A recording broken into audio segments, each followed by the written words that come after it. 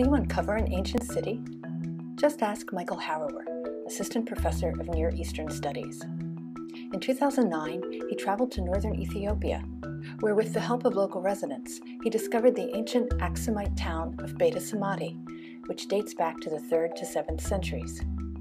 Each year, Harrower takes students to Ethiopia to excavate the site and examine the long-term role of water availability in the rise and decline of Aksumite civilization.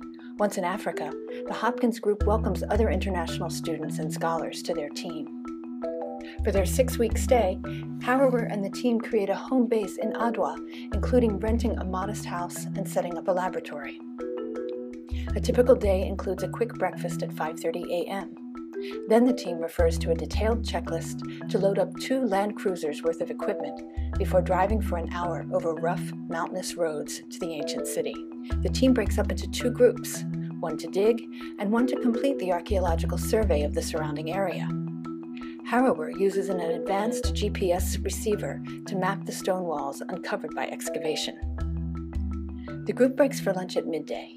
Then it's back to work until 3 p.m., when they pack up, return to the lab, and begin cleaning and cataloging the day's finds.